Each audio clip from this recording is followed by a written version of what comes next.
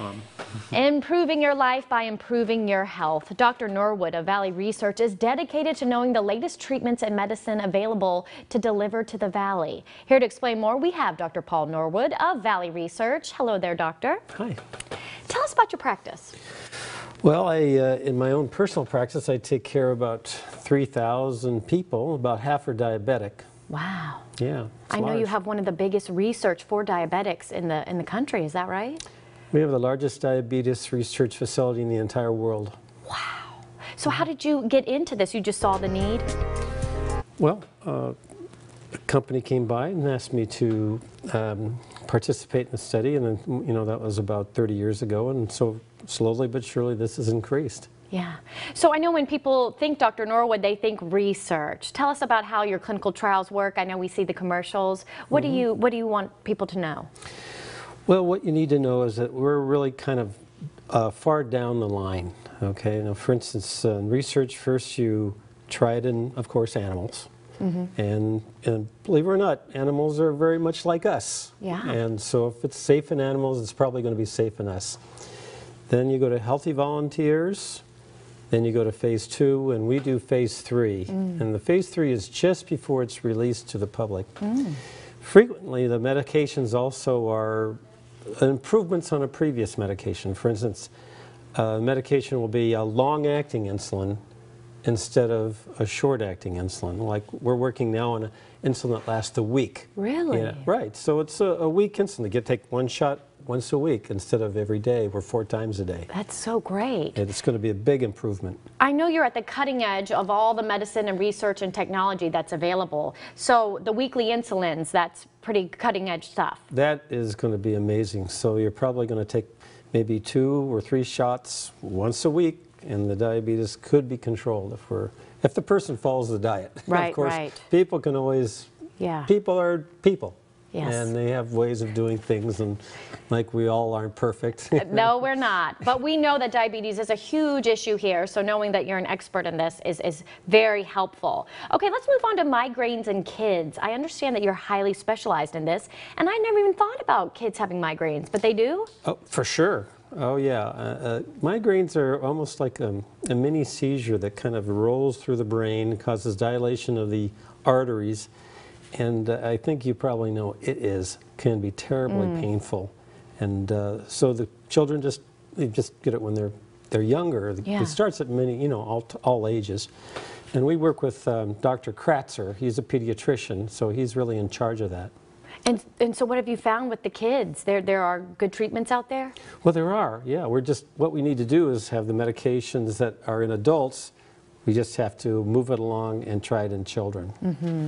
And do kids always know what's happening when they have a migraine? I mean, sometimes it's hard to verbalize. They do. They do. They can tell. They kind of go, well, they have a kind of an aura. They can tell it's coming on. Then bang, and then they might get nauseated. They have can see little scotoma, these little stars in their eyes, and then they have to go to bed and just kind of go to sleep. Oh, no. A lot of times we have a lot of good therapy for that now. Oh, good. Well, of course, if you're a parent and you're hearing this and your child is suffering, please reach out to Valley Research. And then speaking of kids, meningitis vaccine. I know we wanted to touch on that. This is huge. I mean, people die from meningitis, right? I know, and we're really having a hard time filling that study. It's really for babies from age 6 to 12 weeks.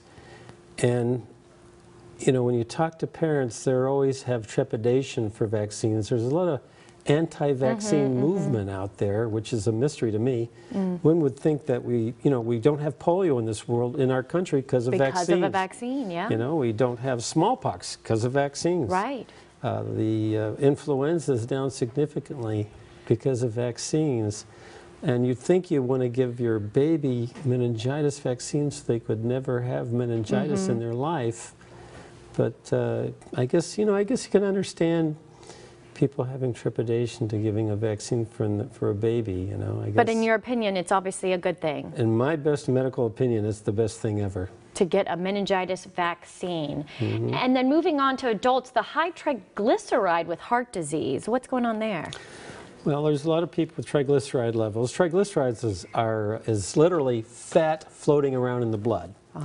And so there's a lot of consideration that triglyceride is a contributor to the, the heart disease. And so we have a shot. Believe it or not, we have a shot, and that will lower the triglyceride. Interesting. And we'd like to see if that doesn't help, by lowering the triglyceride, if it doesn't help Right. improve this condition. Yeah, you've got so many cool treatments over there. And the last one I want to talk about is the atopic dermatitis. What's This that? is Dr. Lemovo. She's a dermatologist. She's ahead of that. And, well, you know what asthma is, right? It's kind of an immune process where because of allergies, you have constriction of the lungs. Well, this is kind of the same thing in the skin. It's kind of an allergy, and the skin's always itchy and red, and you're putting cortisone painful. cream and all that stuff and all that, try to get the redness out. And so we have another cream that you kind of put on that to make it better. That's so neat. Well, if you have any of these symptoms or any of these conditions and anything else, head over to Valley Research with Dr. Norwood. You definitely are on the cutting edge, as I mentioned before, and we are so glad you're here in the Valley. I should mention, if you're a type 1 or type 2 diabetic, we always have a study for you, too. Oh, very true, and I'm sure a lot of people do. 288-1960, that is the number to call. Thanks so much for your time, Dr. Norwood. Thank you. Thank you. We'll be back.